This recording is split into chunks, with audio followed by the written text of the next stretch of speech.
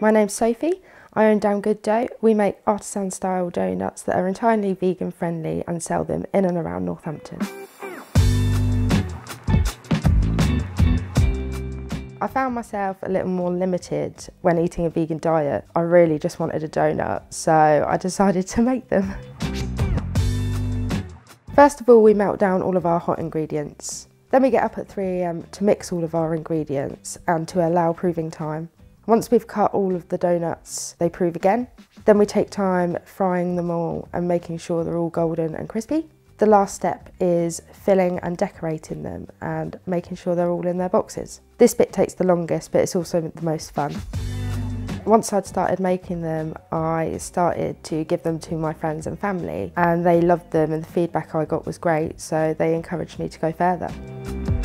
We launched in December 2020, and since then it's just gone from strength to strength, and we didn't even realise how quickly it would grow, and it really has been overwhelming. It's lovely.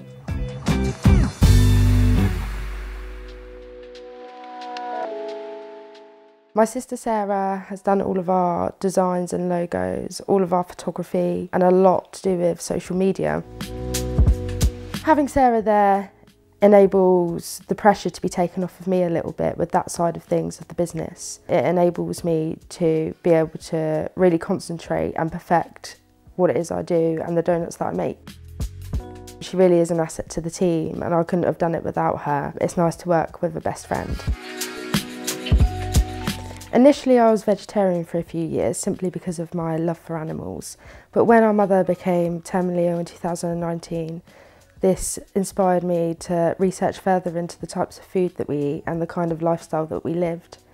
I read a lot of research about the potential health benefits and the environmental impact, and this inspired me to become vegan altogether. We've done a few pop-ups and events so far which have been great. We've had such great days and it's been so much fun. And we'd love to collaborate closer with other local food businesses and maybe do some more festivals, support them as much as they've supported us. On the days of the events, we're never sure anybody's going to turn up or not, or whether we're going to be left with hundreds of donuts. But it's always amazing when we see a queue and so many people turn up, and we're always so overwhelmed. It's also great for us because we get to go around the other local businesses that are there and try their food as well. Even though we create an entirely vegan product, we have a lot of customers that don't even realise it's vegan and aren't deterred when they learn that they are. We try and create something that's nice for everybody.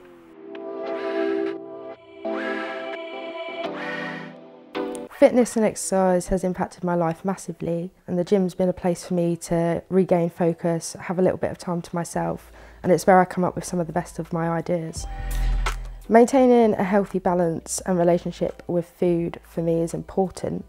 I've learnt that I can work out and continue my health and fitness goals, but there's also no reason why I can't treat myself and have a donut every now and again. And that's why I started making them, so I can enjoy them and everybody else can too.